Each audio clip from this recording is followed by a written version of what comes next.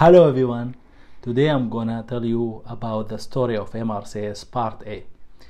I badly needed to be a member of Royal College of Surgeons. To do that, there's two exams that I should take before being a member, and these exams are MRCS Part A and MRCS Part B. In this video, I'm gonna tell you about the story of MRCS Part A. I decided to take MRCS Part A, and immediately I faced by two difficult questions. Question number one, which college I'm gonna take the exam with?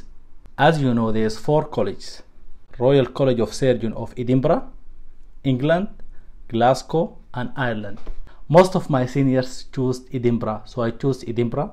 There's no difference in the format of the exam, and secondly, you can change, and your membership will be determined by the Part B exam, not by Part A. So I didn't give it that importance and I chose Edinburgh. And the second decision that I needed to take when I will take the exam. MRCS Part A had 3 time periods. First one in January, second one in April, and the third one is in September. And I decided to take it in January. Immediately after I took the decision, I made a profile with Royal College of Surgeons of Edinburgh, and I paid the price for the exam, which is £550. After that, I studied for the exam from 2 to 4 hours a day for 4 months. I was working during the time, but I managed to extract 2 or 4 hours per day. And believe me, if you have 2 to 4 hours per day, 4 months are enough. And if you are working completely all the week and you can just manage to extract 1 hour, then you need like 6 months. I studied very hard, I studied smartly, and I studied from the right material. Stay tuned, because at the end of the video, I'm going to tell you about the right material that you should choose. Just quick note, to take this exam, you need your MBBS, which means you have to be graduated before taking the exam. You can't take the exam pre-graduation. So after you graduate, anytime after graduation, you can take the exam. Even after you're completing your MD, or just 1 day after your graduation. So if you graduated, you can take this exam. If you didn't graduate, you can't. Another note, if you studied outside UK like me, then you need to take your MBBS and sign it with a surgeon who has fellowship in the college that you're taking the exam with. So if you are taking the exam with the Royal College of Surgeons of Edinburgh, you will take your MBBS, give it to the surgeon who has Royal College of Surgeons of Edinburgh full membership, then he will sign it and he will send it to the Royal College of Surgeons. After all of this, I went to the exam even though I didn't feel ready. You will never feel ready. I entered the exam. My exam was online at home because it was during COVID-19 2021 January. You can take the computer in center, which is the commonest type, and in some countries it could be on paper. I took it online. Immediately when I opened the exam, I was faced by paper 1, which they call Applied Basic Science. This was 180 questions that I needed to answer in 3 hours. These questions were mix of anatomy, physiology, pathology, some questions of pharmacology, microbiology, and extra material. It was tough 3 hours. 180 questions, 3 hours. Each question then has 1 minute to answer. Efficient. I'm gonna give you some of the tricks that I made during that exam.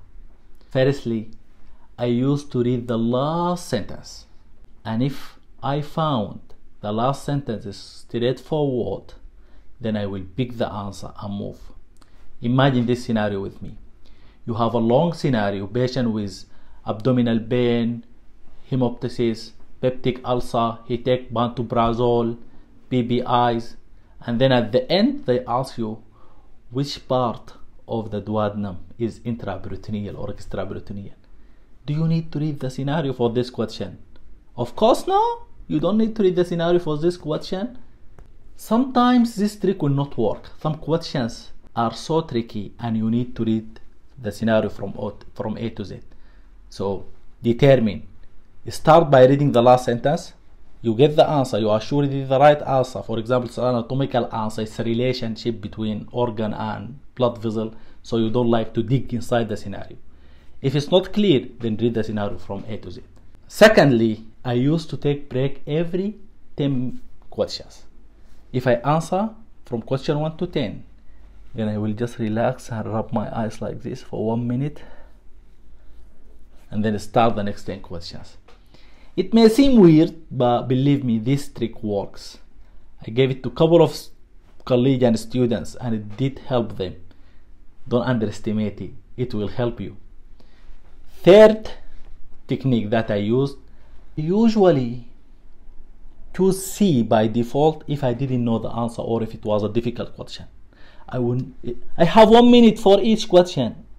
I'm not gonna lose time thinking about the answer. If I knew the answer, I will choose it. If I didn't, I will choose C. I will flag the question and move to the next question. I'm gonna tell you a secret. Some questions are not marked. This also has a psychological effect.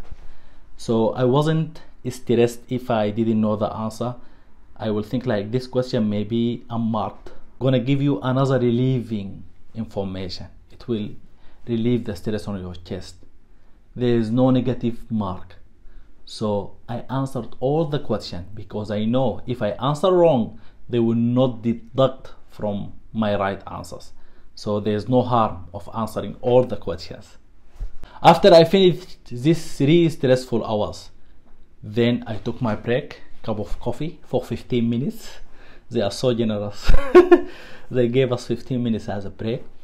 And after the break, I came back to paper 2, which they call principle of surgery in general. I opened my laptop. There was 120 questions waiting. I faced 120 questions, mixed of surgical condition, trauma, pre-operative, peri-operative and post-operative care. I followed the same tricks that I used for paper 1, and then the exam was finished. It took 5 hours, 3 hours paper 1 and 2 hours paper 2 and 15 minutes as a break. So it's a very long exam. After that, I went and celebrate, waiting for the result, which will appear 4 to 6 weeks later. And I passed. Now, as I promised, I'm gonna tell you about the resources that I used and how I use them. Firstly, I didn't use any textbook.